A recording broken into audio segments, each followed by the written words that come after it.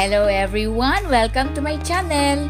For this video, gagawa tayo ng chicken macaroni salad. Complete list of ingredients is in the description below. Before we start, kung bago ka sa aking channel, don't forget to subscribe to my channel and hit the notification bell for you to get notified with my latest videos. Okay, simulan na natin. For the ingredients, macaroni salad pasta, Nestle Cream, mayonnaise, carrots, boiled and then diced, cheese, celery, pineapple tidbits, hiniwa ko siya sa dalawa, raisins, condensed milk, pickled relish, finely chopped onion, and chicken breast. Maglalagay din tayo mamaya ng salt and pepper. First, i-boil muna natin itong chicken breast. Maglagay tayo ng water. And then salt. And then, ilagay na natin tong chicken. And then, i-boil natin siya for 15 to 20 minutes. Mamaya, balikan natin. Ayan na, hanguin na natin yung ating chicken. Luto na siya.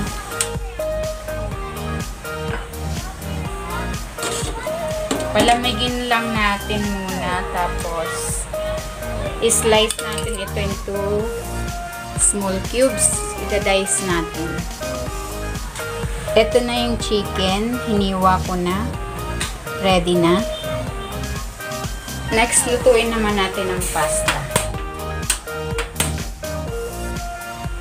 Meron na ako dito water.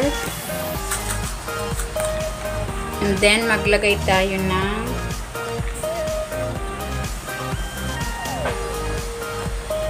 salt.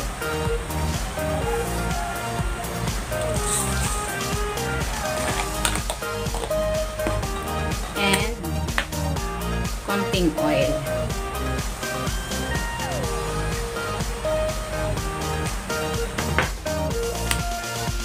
And then, i-boil muna natin. Boiling na yung ating water. Ilagay na natin tong pasta. According sa packaging instruction, i-boil natin ito for about 10 minutes. Ayan na, 10 minutes na. Luto na yung ating pasta. Hanguin na natin. Isalin natin dito sa colander.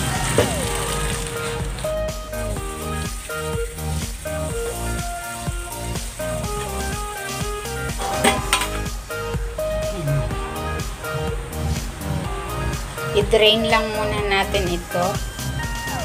Okay, i-mix na natin ang ating salad. Una, gawin muna natin ang dressing. Ilagay muna natin itong mayonnaise.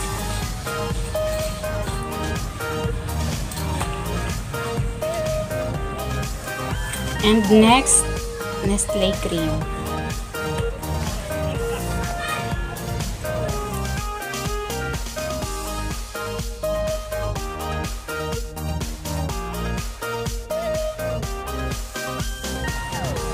Next, lagay natin ang condensed milk.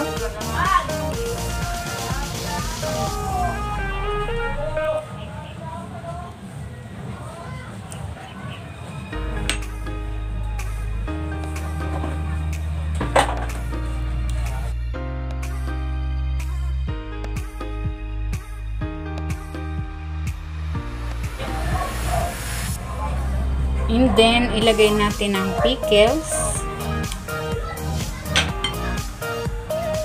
Onion. Maglagay tayo ng salt.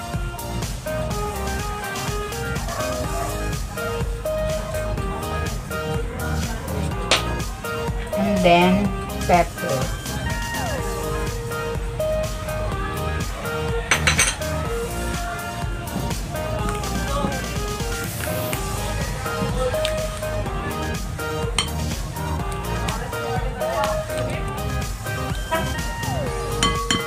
then, ilagay na natin ang ating macaroni.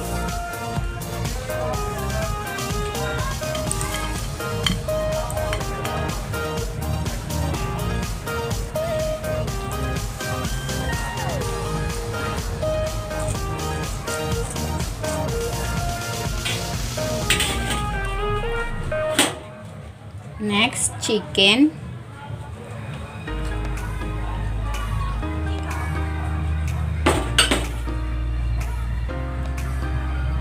Celery.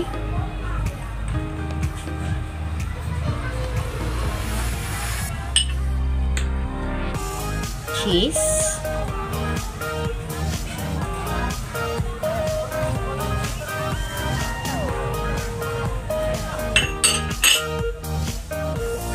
Carrots.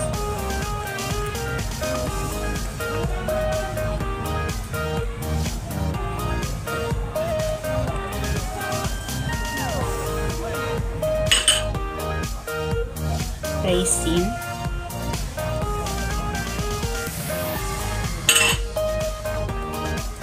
And pineapple.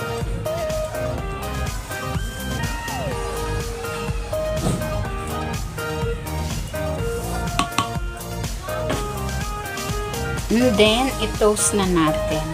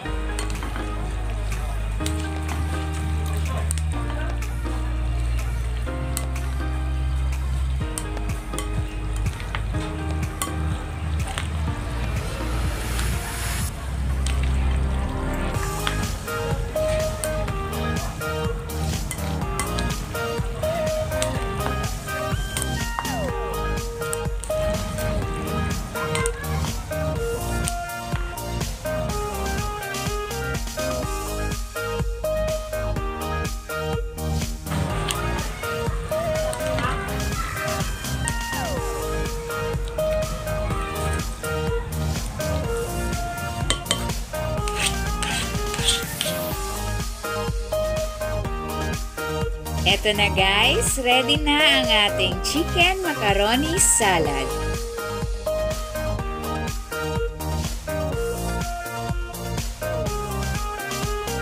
Thank you for watching guys. See you on my next video.